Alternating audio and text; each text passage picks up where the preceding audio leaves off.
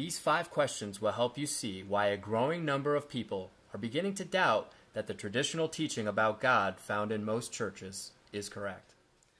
Number 1, Jesus was a Jew, right? Well, Judaism at the time of Jesus and to this day confessed belief in only one individual who is God, the one called Yahweh or Jehovah, the God of Abraham, Isaac, and Israel. If Jesus was a Jew, then he too must have held this belief, right? Well, we don't have to guess, because Mark 12:28 through 34 actually records a conversation in which Jesus explicitly agreed with a non-Trinitarian Jewish scribe on his Jewish definition of God. So if Jesus believed in the Trinity, then he should have disagreed with this Jew, right?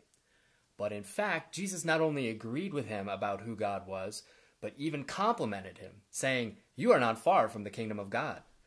Doesn't this mean that first-generation Christians like Jesus held this same view of God as the Jews? A second question that has caused some trouble is that we cannot find a single place in Scripture where the Trinity is explained. Where is the verse, chapter, or book that simply states the doctrine? I mean, if this belief is so important, then shouldn't it be explained all over the place like other doctrines are, such as Jesus' death for our sins or his resurrection from the dead? Now, we do know that the Bible can be used to support the Trinity, but it can also be used to support slavery, anti-Semitism, and all sorts of things. There has been no shortage of wacky groups that claim the Bible supports their pet theories. Sure, one could go through the arduous chore of cobbling together a verse here and a verse there to erect an impressive facade which, rather than elucidating Scripture, actually obscures it. Honestly, the Trinity must be read into Scripture, not out from it. In fact, I don't think anyone can arrive at the Trinity from only reading the Bible. It has to be taught alongside of Scripture, and even then, most people don't even understand it. Not that we blame them. A third question we are constantly asking relates to controversy.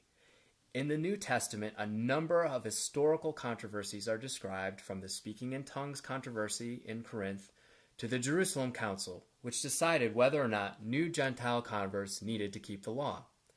However, one controversy is strikingly absent from the New Testament documents: a controversy over a new definition of God. I mean, think about it. Here I am challenging your understanding of who God is, and you're probably feeling a bit uncomfortable, right? Well, what if as a missionary I came to your church and started preaching that God is only the Father and not the Father, Son, and Holy Spirit? Wouldn't that cause controversy? Of course it would. People who believe one thing about God don't just change the moment they hear a new idea. We know that. So what about in the first century? You've got all these Jewish communities throughout the Mediterranean world who are strictly monotheistic, and these Christians come to town preaching a message about the Trinity. Wouldn't that cause problems? Of course it would. But where is the evidence of this? In the entire New Testament, we find no controversy over the Trinity, to such a degree that it is never even spelled out clearly. Isn't the simplest explanation for this doctrine that it just wasn't around yet? Our fourth question focuses on what language the Bible uses to talk about God. Pronouns can either be singular or plural. If we read a singular pronoun like I or she, we know that a single person is in mind. But when we read a plural pronoun like we or they, we know that a group of persons are being referenced. So what about God? I mean, if God is comprised of multiple persons, then of course we should find plural pronouns when God is spoken of. But if God is a singular individual, then we should find singular pronouns instead. Think back to texts you've read about God. Which kind of pronouns are used? Let's see. One of the most quoted verses in the Bible is in Jeremiah 29:11, which begins with, "For I know the plans that I have for you." If God were a Trinity, it should read, "For we know the plans that we have for you." Right? But it doesn't. In both the Old and New Testaments, tens of thousands of times when God speaks or when people speak about God, they use singular pronouns instead of plural ones. What's the deal with that? Isn't this grammatical phenomenon evidence that God is one individual rather than three?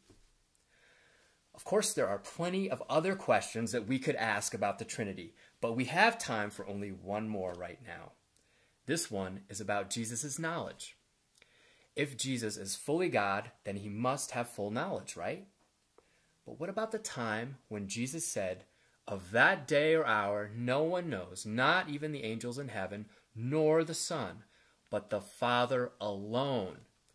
Was Jesus lying? I mean, if Jesus is God, then of course he knew when he planned to return, right? But here we are again. We have the scripture threatening our belief by clearly and explicitly teaching that Jesus did not know something.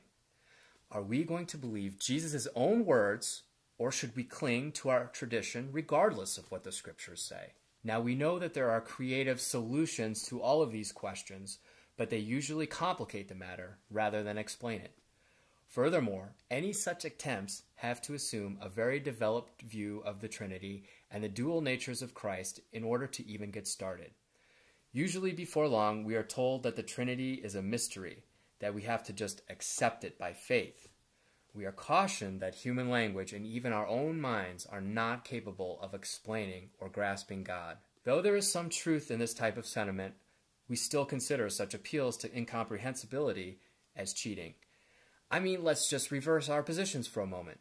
You be the Unitarian and I'll be the Trinitarian. You try to convince me that my beliefs are unbiblical, anachronistic, and illogical. You make some solid arguments, and rather than listening and really considering what you are saying, I say, well, I hear what you're saying, but really, you just need to accept that this is a mystery that you cannot understand. You just have to believe it. If I pulled that on you, wouldn't you feel like that was dirty? Yet this is what happens over and over again when we have a conversation with fellow Christians about this subject. I suppose it all comes down to one question. Would you still want to believe it even if it was wrong? If so, then you should probably not waste your time on this website or even watch the rest of this video. In fact, if that is where you're at, you may want to do some serious introspective thinking, because this mentality of stubbornly holding to a belief regardless of the evidence is not only fear-based, it is precisely the sort of thinking that surfaces in dangerous cults. But if you are someone who's not afraid to ask the big questions, if you are someone who is willing to listen to both sides of the argument, if you are someone who truly believes that God has given you His Spirit to lead you into all truth, then stick around. We've got some good stuff for you to think about.